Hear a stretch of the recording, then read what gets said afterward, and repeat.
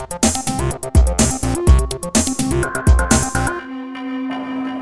I'm Anna, and this is Idea Gallery. This is art gallery. I think it's heart of the Science Center because it promotes work of emerging artists and researchers. We have 3 shows per year, and they can be seen by 1 million visitors of the Ontario Science Center.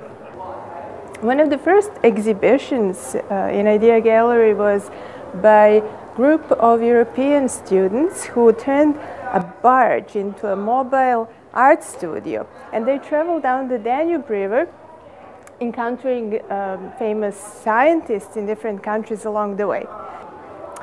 The resulting environmental art truly inspired me to look at this space as curatorial grounds for bold interdisciplinary explorations.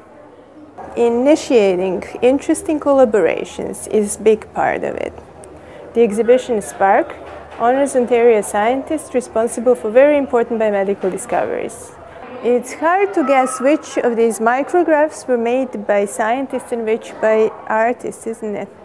Laura Moore has sculpted in stone her idea of giant human-computer viruses. The do-it-yourself body project is this whimsical installation by Britt Ray. She engages public in rather serious discussion about synthetic biology.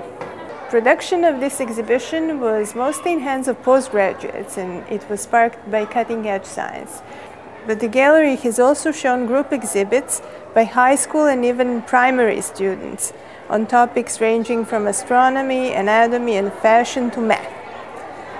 Helen Papagiannis, backed by the Augmented Reality Lab at York University, presented a truly magical art piece as part of her solo exhibition here. I'm always looking for exciting new projects for future shows, so please let me know if you have an idea.